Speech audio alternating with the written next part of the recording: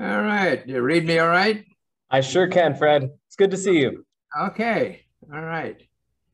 Is that a starship I see behind you? It is. It absolutely is. I got a 3D printed starship that I ordered there because I mean SpaceX is just doing fascinating things. So I Yeah. grabbed one of these to be talking about.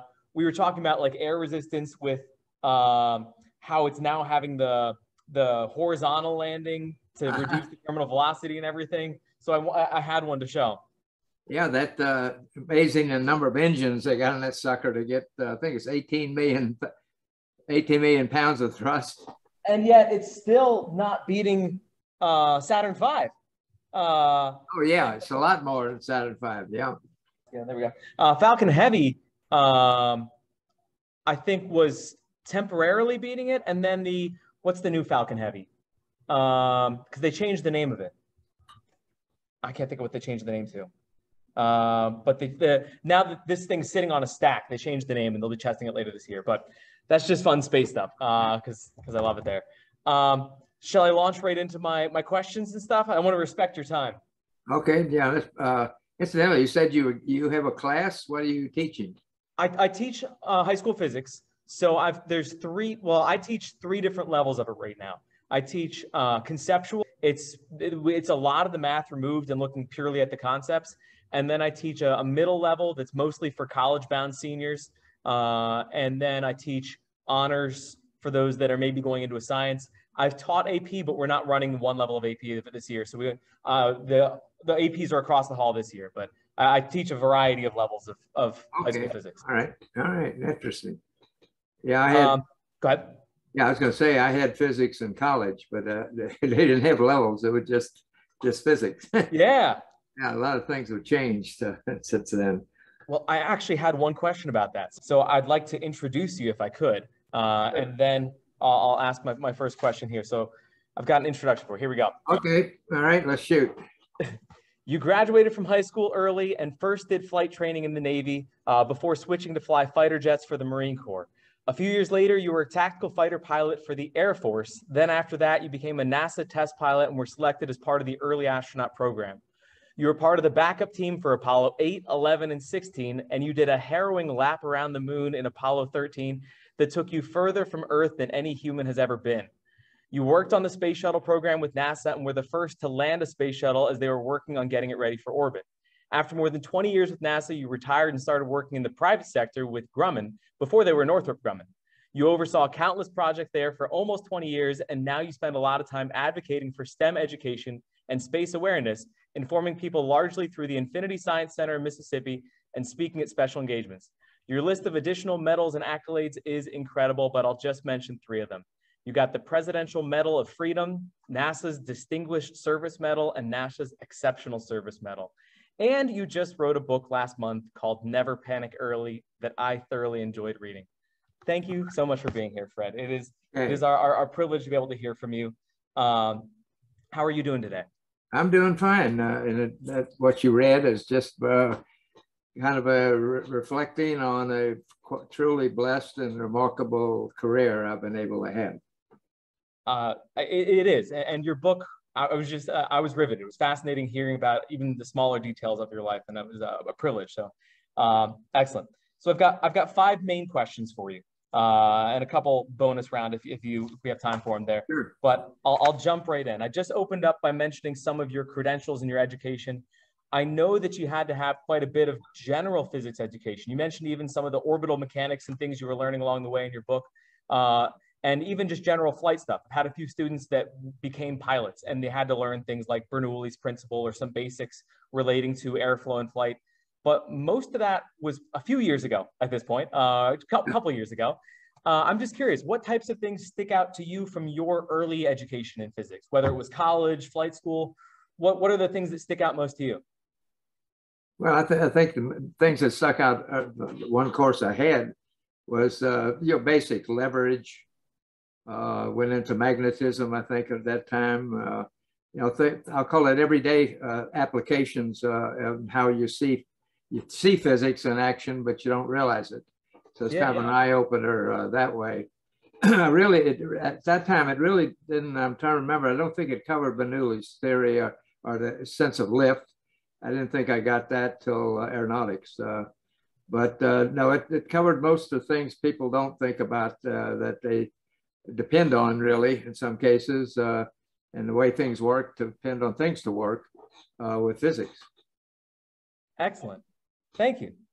My second one here. This was maybe one of the things I was most delighted to read about in your book. And I just came in the next day talking to the teachers about it. And it was your geology world tours. When you were there with the original 19 and doing your geology world tours, I know I personally enjoyed many national parks. I was at Sequoia and Kings Canyon, out in an area where you spent some time, not that far from Lancaster. Antelope, is it Lower Antelope Canyon or Valley? Antelope Valley. Yeah, I was driving right through that area 2 weeks ago. I was out in Death Valley with my family too, just a couple weeks ago. I visited a few crater sites myself, and they're just fascinating. The crater sites on Earth. I absolutely love seeing Iceland, and you visited Iceland on this trip. I still think it's one of the most magical destinations that both my wife and I ever spent time at. It was fascinating, wonderful for me to hear how NASA wanted to provide astronauts with more hands-on geology experience prior to collecting moon rocks. I'm just curious though, throughout your geology world tours, because there were a couple of them, there were several times where they were taking you around the planet. Which destinations to you felt the most alien? And are there any that you just have gone back to again and again because you love them, or that you really want to go back to again? Well, I actually had over the 4 missions training. Actually, it wasn't much geology for Apollo 8. Obviously, we wasn't going to land. But the 3 missions I trained that would have landed on the moon, I covered 31 geology field trips. 31. Wow. And most were selected because of certain features that you would find at that locale. And of course, most of them were in locales that there was not a lot of vegetation because you wanted to be able to see the outcrops, the rock features. And so one I first went to, in fact, was in Aracope Mountains in California. And there was some sense of volcanics to see there, but mostly it was to understand faulting, because it lay right along the San Andreas Fault. So there had been that happening there a number of times. Others, we went to a place in Sudbury in Canada that would give you the sense, because that was a big meteor hit there and actually opened up a mining industry because it exposed nickel and I think copper and silver even in those mines that came out of that big, huge meteorite impact. But they had shatter cones, they were called. A shatter cone is a feature that you see after a meteorite impact. And for some reason, whatever the type of rock that hit in, it preserved a number of those features to observe. So obviously the features in Hawaii served to look at basaltic type rocks and 2 different types of lava flows. The hot flow, which was like a clunky, just a bunch of cinder material slowly moving. And then you had the Paha, whatever one was fast moving, almost like a river of hot rocks flowing. So but you also got to look at some of the chemistry, because they're very selective, more so I think in there than others. They had an abundance of olivine, this nice green crystal that they used a lot in making jewelry, even as tourists from those some of those lavas. But a lot of pyroxene and those that was quite prevalent. We studied volcanology in Iceland, which is the basis of Iceland, and briefly for gee whiz, got to climb a little bit on the glacier, and went all the way across the island and looked at where fissures had happened, where there was hot ponds and streams, much like in Yosemite. Is in the U.S. that were left there, and you could almost go down a stream and pick what temperature you wanted, and all the way to Ackery on the north shore, and just got to see a little neat feature of what we have on Earth, where due to our tilt at that time of year we were there, the sun really never quite set. Yeah, which was quite unusual. But I'm saying most of these features were chosen. Some were ash flows. We went to in New Mexico near Four Corners, I think it was. So it was an ash kind of flow rather than a lava flow, different type of material. And of course, the primer course was at Grand Canyon because it offers a nice layer cake exposure of a number of beds. And that gave me the first feeling about what was in geology was you have to think about lots of time. Now, I'd studied astronomy just from the library books in high school, just interest. And of course, you study a little bit about the universe and you think of great distance and how big it is and how far apart things are. Geology, though, I'd never been exposed to it. But you look at the Grand Canyon and it takes you down through the layers from the top to bottom, covers a little over 1 billion years. Yeah. And they're prominently displayed. You can go down and see, and also picture 2 limestone beds within one fairly large limestone bed. Told you that at 2 times that whole now arid, deserty looking area, it was underwater a considerable time to form those, because limestone only forms underwater. So that was, another eye opener about how you, and I thought about that and I say, well, if you lived long enough, thinking of how things change with time, if you looked at the moon in 1 billion years or 2 billion years from now, the face we look at probably wouldn't look like it looks today. Right. Because it would have been impacted a lot more times and it would have changed the whole look. Of course, I'm not going to get to wait around million years, unfortunately, but so somebody hopefully will be here to get a look at that. Yeah, excellent. Have you gone back to any of those 31 locales or the places you visited again? I'm trying to think. No, not really. I'm sorry. I did get back to Iceland after Apollo 13 on kind of a world tour. Yeah. But like most world tours, this was State Department exercise. You don't have any spare time. They have all kinds of public affairs and private receptions, and all the showbiz is what you're doing on those kind of tours. Fair enough. They don't book you too much leisure time for seeing the sights. Exactly. Yeah. Sorry to hear it. I'll go on to my third question here. Thank you. This is brilliant. I pursue astrophotography as a hobby. I've got a small telescope, monochromatic camera. I enjoy taking pictures of galaxies and nebulas. It's amazing what you can do with that. I also love shooting the Milky Way when I travel to dark sky sites. I can't imagine the views that you got out of the Odyssey, out of the lunar module when you were on Apollo 13. Now, you were trained to pilot by the stars a bit. So I'm just curious, how would you describe your view of the stars while you were on the far side of the moon or anywhere just looking into the deep black? Or was it maybe, were you too distracted by the beautiful view staring back at the Earth, looking at this part of the moon in a way that nobody else has looked at it before because you were higher up than others have been, or even just the stresses of the problems you were dealing with? Were you able to appreciate the stars?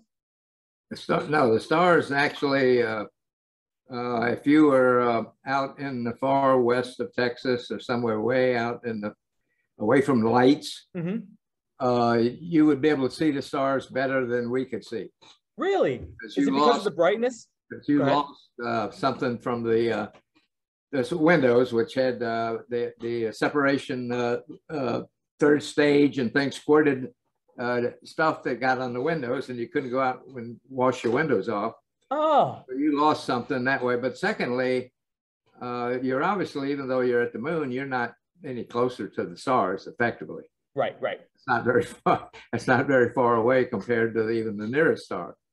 So you will not get any, even if we didn't have the window problem, they would not look any better than they would have in West Texas somewhere, out in the middle of nowhere. Right.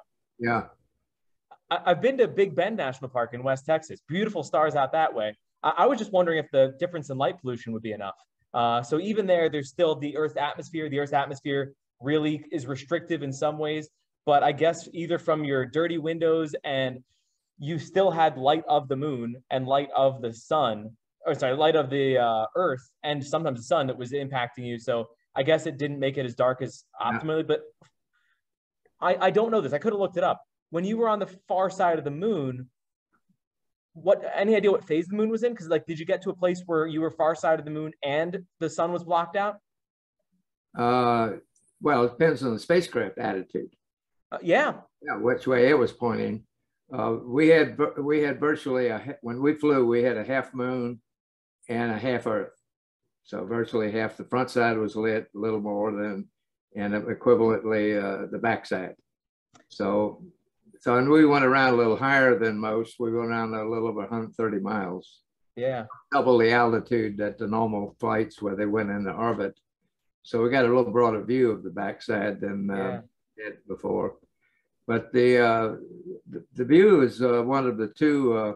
It's really two dramatic things different flying for me flying into space versus all my aircraft experience was the views, even from Earth orbit, but certainly on the way drifting back and forth to the moon, and then looking at the moon itself close up, relatively close up, and appreciating what an unfriendly looking place it is compared to Earth, which is colorized in comparison. The moon's much shades of sort of gray features, and whereas the Earth is color. I mean, even from the moon, you can see the ocean sort of blue, and you can see continents, land masses, and even very large cloud patterns. Yeah. The Earth is a beautiful feature with a little halo around it. The sun's look at the right angle, which represents the total atmosphere, and it isn't very thick. I mean, it's pretty thin around that beautiful Earth.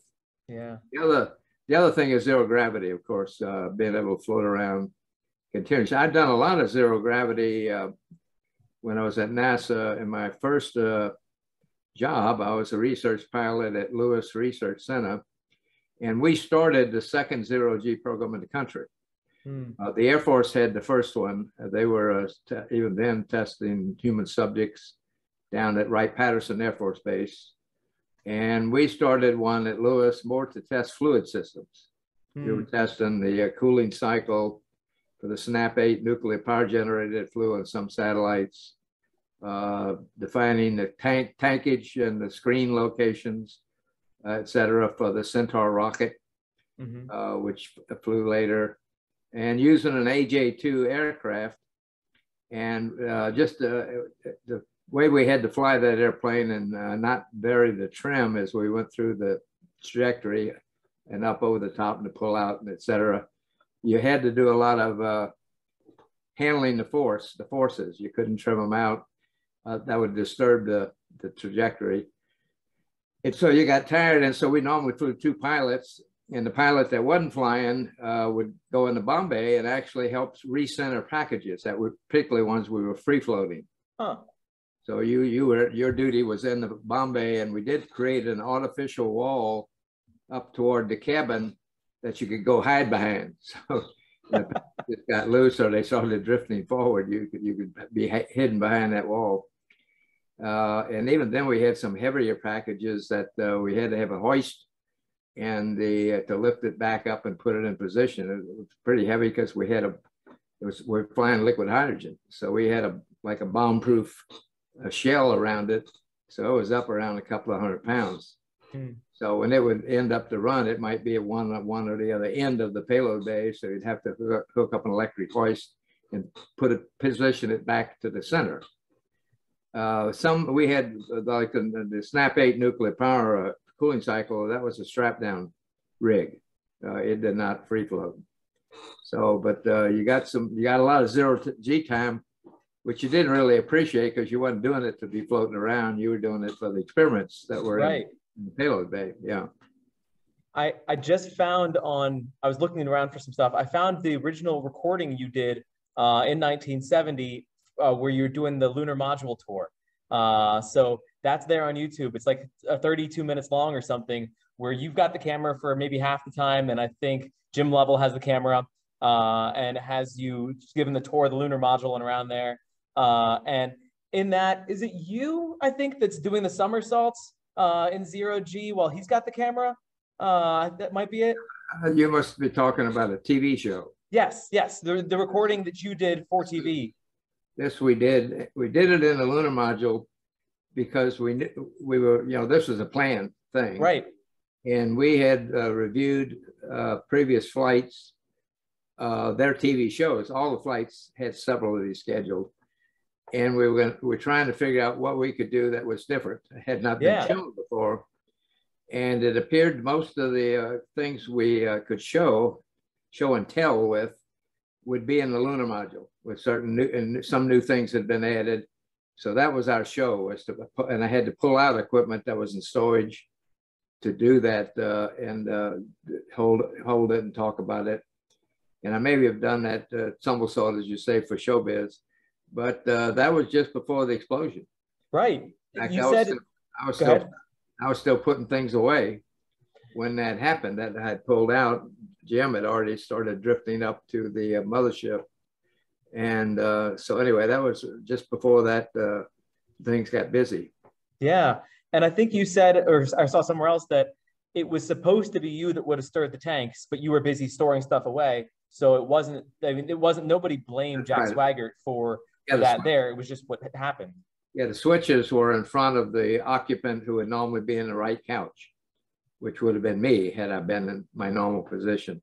So I would have been the one to follow the instructions and stirred the cryo. Right. So the movie made a thing of it that Jack did something bad by not looking at something. There's nothing for electric short. There's nothing you can look at ahead of time until it happens. Yeah. Right.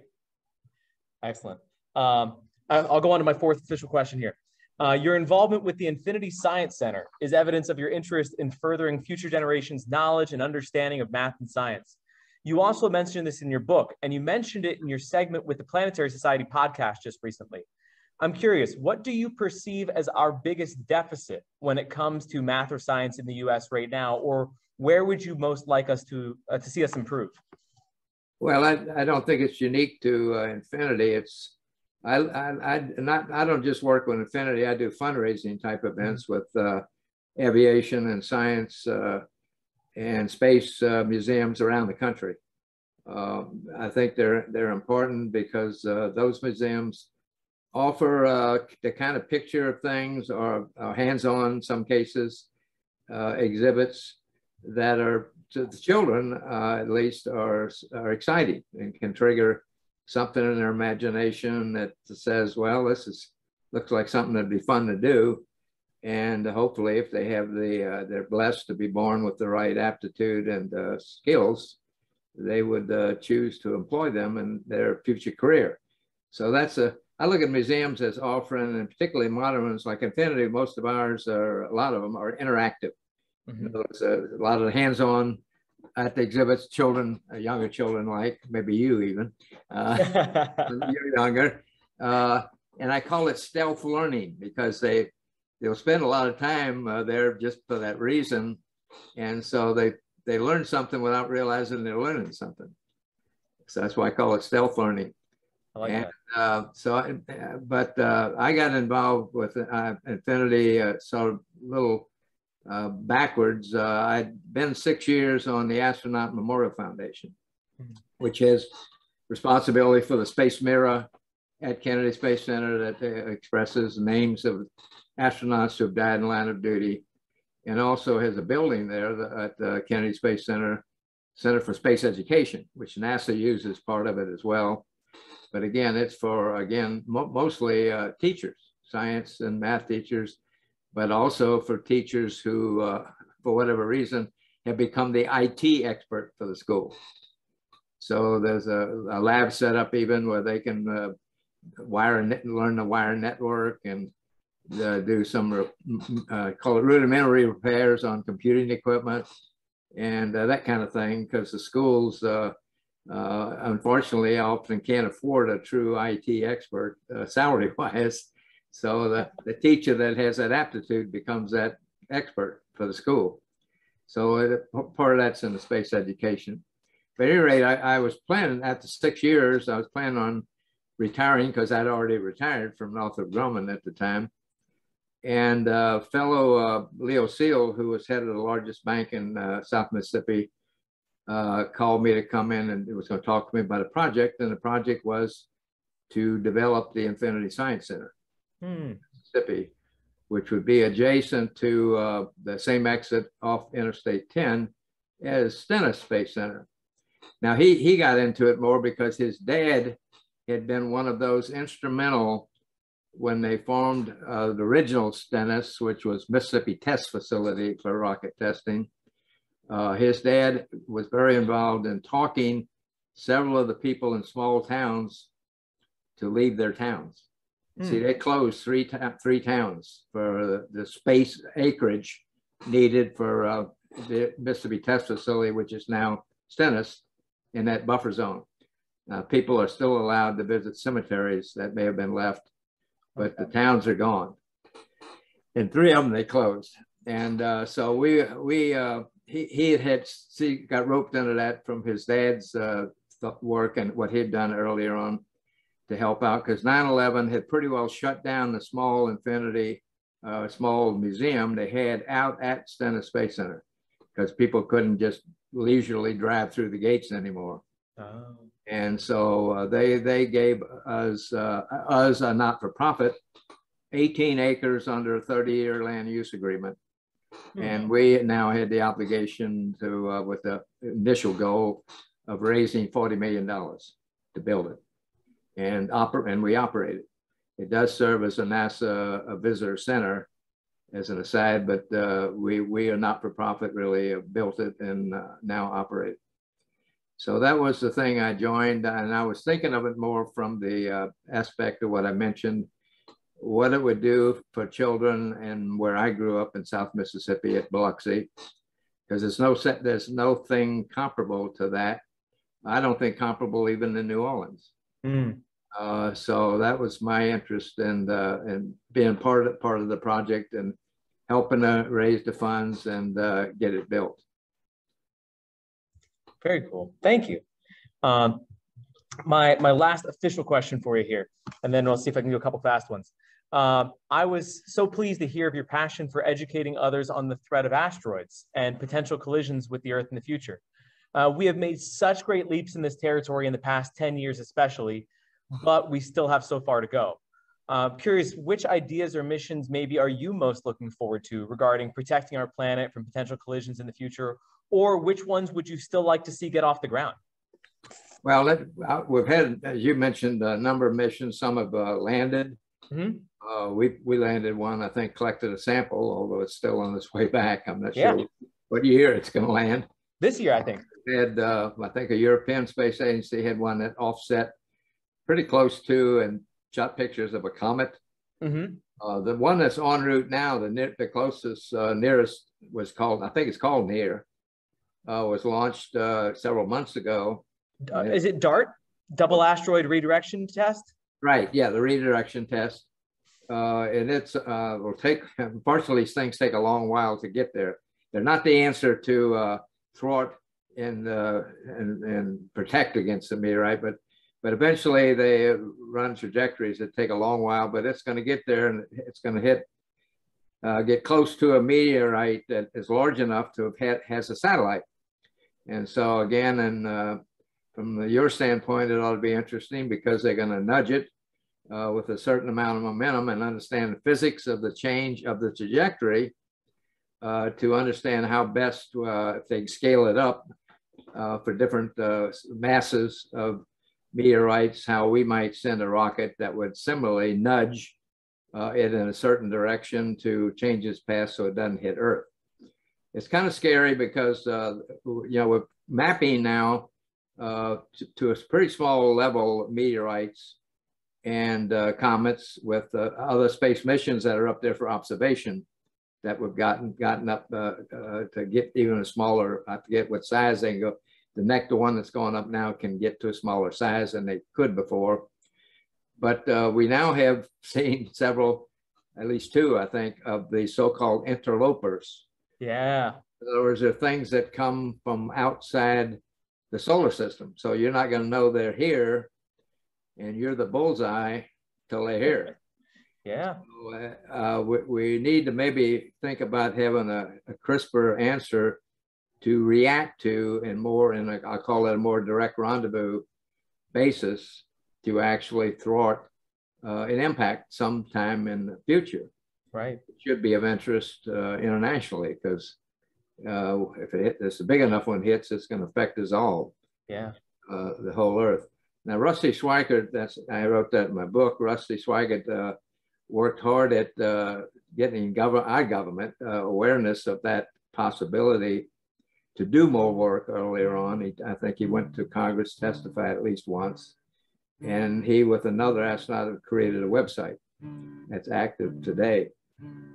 So, at any rate, that's still ongoing. Like most governments, I think of any type, they normally are reactive rather than proactive. And so I'm afraid the Earth may have to suffer, hopefully, a smaller meteorite impact to really and do significant damage to open the eyes, really, that we ought to be serious about having a defense system. Yeah. And I think that's what happened 11 years ago or whatever, when the Chelyabinsk meteor was over that Siberian region of Russia. That was almost, you look at the funding that we were putting towards space defense. And then the next year after that, we had a major jumps in funding. We're like, oh, right, this is a big problem. Yes, right. Yep. Yeah. Excellent. This is wonderful. One tiny piece that I just want to make sure I said appropriately. Did I say correctly, were you the first person to land a space shuttle effectively? The first, yes, with Enterprise. We flew approach and landing test, where we used, rather than a rocket, we used a 747 to get us up to a reasonable altitude that we could separate, and even without engines, through a glide profile, do some flight tests, primarily trying to verify the aerodynamics, subsonic aerodynamics of the vehicle. And always a bugaboo on any first vehicle is, what is ground effect going to be like? This is the, when you near the ground, if you think of an airplane at 90 degrees angle, it's like the height of the wing, the width of the wing above the ground. That's where you start encountering ground effect, which can be a cushioning factor, or depending on the airfoil and body shape, can be actually almost like a suck you into the ground a little bit. And the Concorde is that way, incidentally. Pilots had to overcompensate a little bit of pitch, be prepared as to not have too hard a landing, not dangerously, but passengers don't like hard landings. No. So they worked at softening it. And so that was the other thing we could, you could only find out what it was by flying the vehicle. We also did, I call it a couple of other factors with the program. We did ring out the force set sync computer system that we had a lot of problems with getting it to work. In fact, we were down to one software load or two without from IBM to about give up, that we couldn't make it work. The computers kept voting each other out. Yeah. So we were about to go down to just a single string, one string primary and one string backup, and go fly approach and landing tests. But we finally did get the software to work just before we moved it, in fact, to Edwards from Palmdale. The other thing was more programmatic, and what I think the program served. We ended up with a large gap where we flew the last Apollo mission and when we were going to fly the first orbital mission.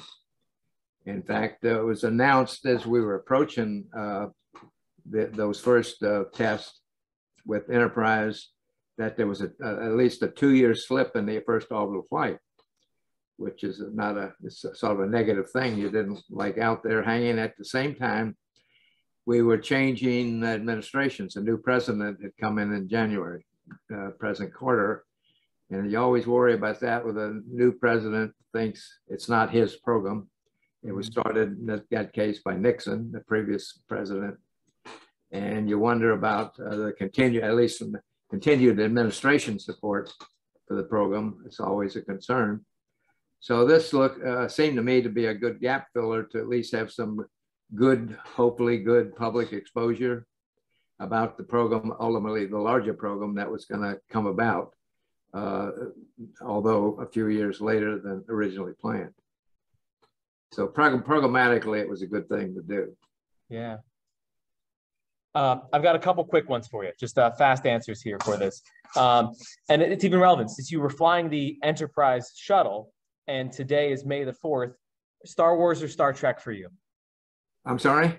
Star Wars or Star Trek? Do you have a preference in those two genres? The name of it?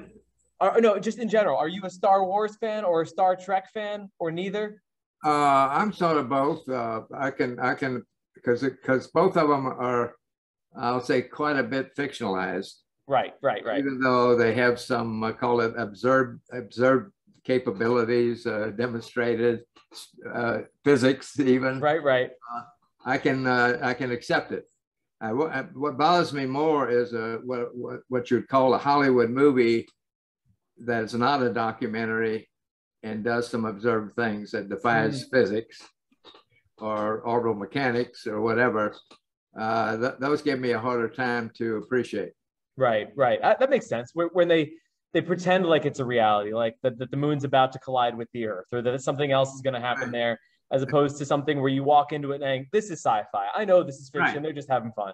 Yeah, like I accept walk drive. Yeah, I wish we had it, but. Excellent. My computer just gave a something. Is my audio still good? What's that?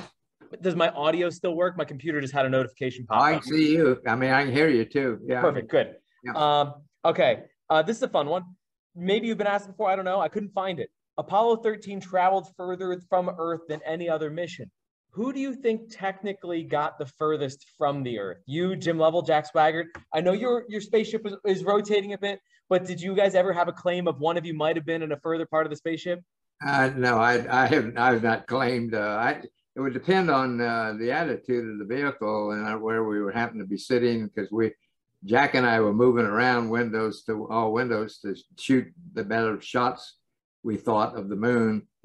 Jim didn't do much shooting because he really had seen the moon quite a bit before on 8 in number of orbits, and was obviously sorely disappointed because this was second trip and he wasn't going to get to land. Yeah. So Jack and I did most of the photo ops around the moon. No, I have no idea. And obviously, it's the reason we were further, so-called further from a record standpoint, was just where the moon was in its orbit at the time we went, which made it a little further. And secondly, we went around it at like I said, a higher, double normal altitude of the normal lunar mission, which went in at about 60 miles, and we coasted around at about 131 point something miles. Yeah. So it's a gee whiz that I just soon have landed and not have the record, frankly. Yeah, I hear you there. You would have been 6th person to set foot on the moon. I know that's right. Yeah. Another quick one for you. Has there ever been a pitch for a movie based on the original 19? Your stories of that batch just were fascinating, wild. They were so much fun. It feels like you could make a series or something out of it. Has there ever been any pitch you're aware of? No, I've never heard of anything even documentary wise for that. No. It sounds like it should happen. That sounds like a lot of fun. Another quick one here. You not grew up. Your early NASA and flight career included several flight simulators. I wanted to say archaic as far as how they work. Like the flight simulators of then, even when students were watching Apollo 13, one's asking, why do they have the cameras and the mirrors with this or that? Flight simulators have come an incredibly long way in the past 60 years as far as what a flight simulator looks like now. I'm just curious to just scratch that old itch or anything. Have you ever fired up a recent flight simulator? No, you're talking about a modern flight simulator? Yeah. No, I've not flown. Obviously, you're right. The biggest thing I think that have gotten better is visuals. Visuals plus matching the visuals with moving base. So you get some, I'm talking about like fighters now. I know that you can get into a simulator and they can even pick which fighter you go against in air combat maneuvering and give the other airplane characteristics that the real one would have. And so you do dogfighting, for instance, in a visual. See, our visuals were pretty poor. In the command module we had, you could see an Earth horizon. you can see obviously a very accurate star field because we had to do star sightings, the so-called land the platform, that kind of thing. The lunar module was not bad for the site you can land at. They actually built a big plaster Paris cast of the landing site that you were now descending into the land. But when you got down to around 2,000 feet on down, the detail just wasn't there of the real, and that's obviously why all the landings that were made were done manually. Because when they got down that low, now they saw features, rocks of a certain size or whatever that were not good to land by.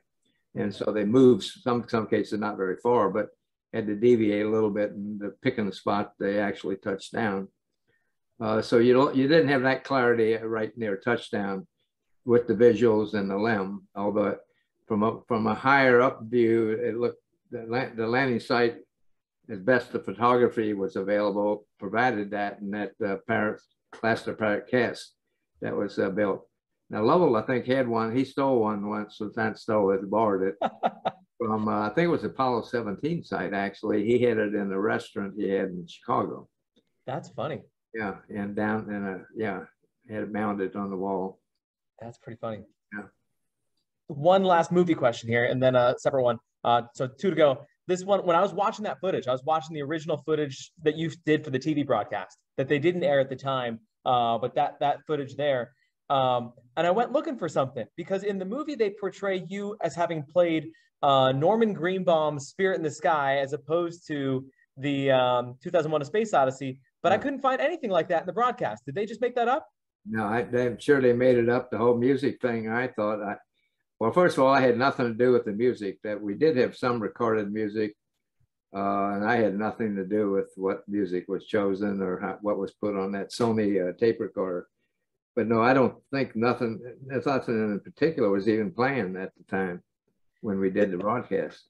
The audio, it's in the last 2 minutes of it. And the audio, I mean, it's very, I don't know, it's 8-bit audio or something. And you can only make out a few notes. But Jim does mention that this is 2001, theme from 2001: A Space Odyssey in honor of you being in the Odyssey. They had that put on the Sony tape recorder and he was playing it, I guess. Yeah. Yeah.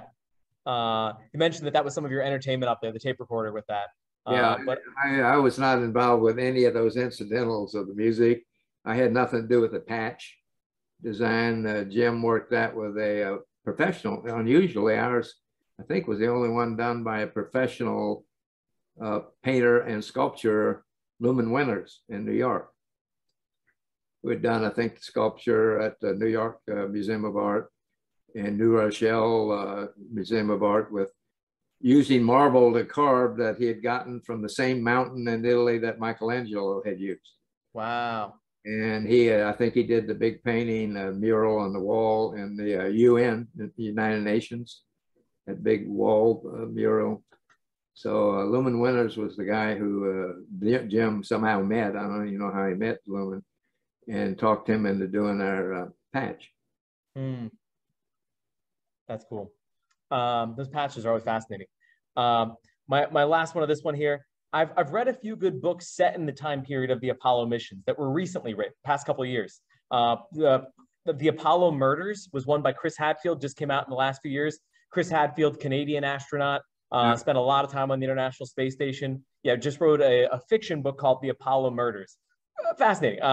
Another one called The Calculating Stars by Mary Robinette Kowal, where it actually starts in the 50s, and there's an event that really gets the world to unite and work on the space program in a little bit more accelerated fashion. I'm just curious, have you read any books that accurately felt like portrayed the Apollo era, or that you'd recommend for space books besides the excellent Never Panic Early that I would recommend to anyone there? No, I've not, neither of those. I've heard of them, but I have not read them. I'm kind of behind. As you can see, in fact, I'm still got about a quarter to go of Eileen Collins' book. Eileen was the first commander of the shuttle, and I'm about through with her book. But I've gotten this book. I've not gotten into it yet, but it's by Ron Evans, Long Voyage to the Moon. And then this one is Frank Borman, Far Side Huh. of the Moon. This is a new one that's recently out. I'll have to look I at have that. those two I purchased to read at some point. What I'm really tied up right now with spending a lot of time is I'm creating a website. The Never Panic Early, as we went through the editing process, probably I have never measured it exactly. Probably about 30 pages were deleted through the editing process. And I'd have to agree, some of it was you might discount in terms of trivia or of a complexity that the average person wouldn't appreciate. So it was more than that, guys. So what I've done is I've created a website that's not going to mirror the book exactly, but it's going to kind of cover stages. And I've organized it so I'll have a narrative that will be quite lengthy to introduce each section. Like, cool. I call it growing up. Yeah. Like the early part of my life. And then I'll add to it pictures, because again, when you publish a book, you're limited how many pictures you can have. Right. So now I'll have a picture section, and then I'll have an archival section. Now, unfortunately, my growing up period won't have a lot of archival stuff, but like you get to, I got a whole list of growing up, military experience, back to school, NASA research pilot days, astronaut adventures, aerospace executive days, rocking chair years, and and have brain blurbs. Brain blurbs are going to be just where thoughts, like when you get older, things all at once will pop into your head from 40 years ago. And so there'll be those that will go in the brain blurbs. So to kind of keep the site active. Excellent. Do you already have a domain for this website? I have got a domain I've paid for 10 years. And it's actually a new domain called Space. Not .com, but .space. Oh, cool. Yeah. And I've also signed up for 5 years of the service to keep it active, although it's not active yet. I think I'm working with a fellow that's helped me design it. We'll probably go active with something that I'm working hard on completing the astronaut adventure section, which obviously will be the fullest. It'll have tons of pictures and a lot of archival data. Awesome. So that will be completed first, and we may put something out and go active with that to say with more explain a little bit what's coming. So yeah. But it was thought to both amplify a little bit the book, but more so to provide the kind of data I would have never presented in the book anyway. But for a space hipster, a person that's really interested in space, they might, if they need something to help them go to sleep, they might want to cruise through some of that to see, because I have a diary, like I have a diary of literally 14 months I was testing lunar modules. Another diary of 4 years I was in the orbiter project office. So, I got that kind of stuff that'll be in the archives. Sounds great. If you could, in the book, you might have them as appendices. Right. But also when you work with a publisher, they somewhat limit pages. Yeah. And pictures, obviously. Excellent. Well, I'll go ahead and of those, I think you might have a lot of fun with the Apollo Murders. It's fiction, but it's written by a guy who spent hundreds of days in space. I never met him, but I know who you're talking about. He was very entertaining on his time on space station. Yeah, exactly. And it's set, I won't spoil it, but basically it's set as if Apollo 18, although that was canceled, did happen, but was military run. And it was military run regarding some Cold War stuff, trying to stop Russia from doing something. But there's so many true facts in it. You'd appreciate that. It's not like, oh, here's fiction. they're actually talking about a Russian spy satellite of the time that they were trying to work against.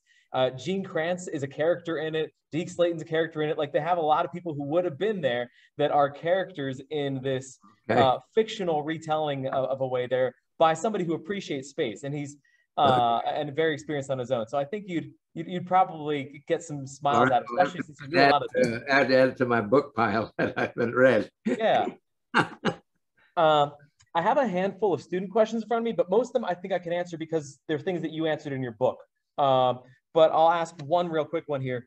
One student wanted to know, did you ever play any pranks or jokes on your fellow astronauts in space? Practical jokes? Or any sort of pranks or anything, yeah. No, I did not. Jim thought I had mentioned it. In fact, when he talks about it, he talks about when the explosion happened, he thought I had switched the valve in the LEM environmental system, which does make a banging kind of sound. But he should have known, and I knew, of course, immediately I hadn't done it. But the other things that were happening told you clearly that wasn't it, because we had some vehicle motion that came with that big panel coming off. And we had a lot of the 100-pound thrusters firing to trying to hold the vehicle attitude from the motion that had been imparted by the explosion. So there was a lot of things going on that was more than would have happened if I just thrown the valve. Yeah. I think Jim was hopefully thinking and hoping that that's what I had done. That was all there was to it. And I tricked him and threw that valve again to wake him up a little bit. But no, that wasn't the case. Excellent. Well, Fred, I appreciate this. This has been such a treat and a pleasure for it there. Do you prefer Fred or Fredo? Doesn't matter. Yeah. It's off in the book. In my hometown, they call me Pecky. You had a lot of nicknames, variety of nicknames throughout there. And all my family called me Pecky. Yeah. Well, it's been a pleasure. I really appreciate you taking the time for this. If I make it out to Mississippi, I'm very encouraged by what you've said about the Infinity Science Center. I'd love to check it out. Right. And when you have your website launch, I'll certainly be checking that out myself and looking toward it there. Do you know what domain we should be looking for? Something.space? Is it neverpanicearly.space? What's that? Will it be neverpanicearly.space, or have you released what the website will be? Oh, the website will be www.fredhaise.space. Perfect. Fredhaise.space. Yeah. You won't find anything if you went there now. It's not, not active. Yeah. All right. Excellent. Well, I will look forward to checking that out. Well, if you follow, obviously you're a space hipster, so I'll let Lois Honeycutt know when it's live. So you'll probably see a notice on Space Hipster. Perfect. All right. Well, thank you again. I greatly appreciate it. There, it's fascinating. In fact, you tied in tonight for the Space Hipster Zoom tonight? I don't know about any Space Hipster Zooms tonight. Yeah, there's a Space Hipster Zoom thing. I'm gonna hook up briefly at I think 7:30. Let's see. Yeah, I'm supposed to hook up at 7:30. I think it starts at 7. It's one where they have a contest of trivia and they have awards, and I've donated some things that are going to be given out to winners. Very cool. Donated something. Anyway, they have a number of things like that. It's a party kind of a thing. Yeah, that sounds great. Yeah. So anyway, it starts at 7 tonight, and I think they charge you admission because they're trying to get money for those young ladies, Indian ladies that they've sponsored last year through Space Camp. Okay. So that's the primary side effect of benefit of the event tonight. Cool. Very cool. Well, enjoy that. That sounds like a great time. Yeah. All right. Well, have a great afternoon. Thank you again, and good luck to you. Well, good luck to you. I appreciate your sacrifice and getting us some future people to help with some of the problems we face ahead. Thank you. Because we're going to need some very smart people, I think. I think so too. Yeah. All right. All right. Take care. Have a great day. Thank you again. All right, bye-bye. Bye.